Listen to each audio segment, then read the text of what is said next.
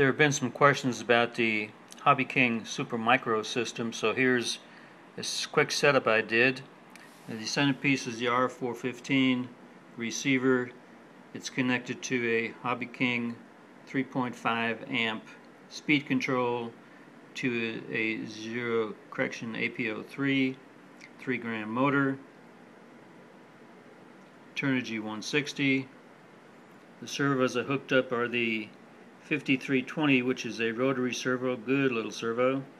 The next servo is the HK15006, a linear servo with a potentiometer, and the third servo is the 1300 linear servo.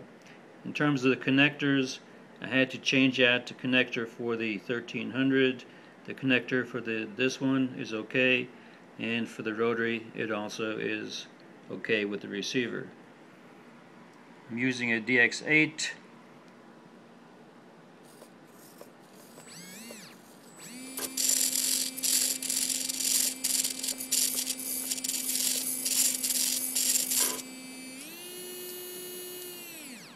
As you can see, everything works fine.